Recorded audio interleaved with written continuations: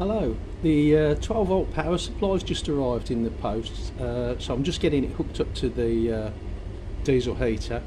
They don't come with any instructions like a lot of these things, and do expect you to be a bit of an expert, but it's not too bad. Normal plug wires go there, and you've got a live and a neutral going out. You've got a switch on the side from 110 to 240. But the thing that was puzzling me was this little voltage adjuster here.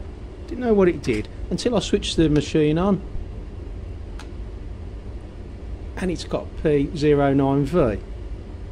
Now if you look at the display, you can adjust that.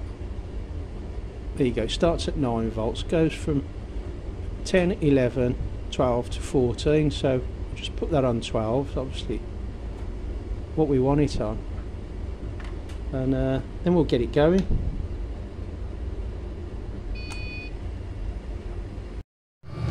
Yep, that's working fantastic. I'm pleased with that.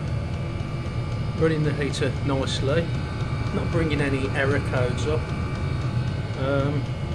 It was £18 off eBay. It's the 30 amp transformer, which you don't need all the 30 amps, but it was the cheapest option.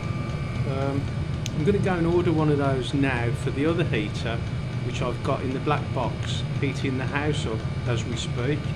It just means that we haven't got to keep charging the batteries up, which is a little bit easier.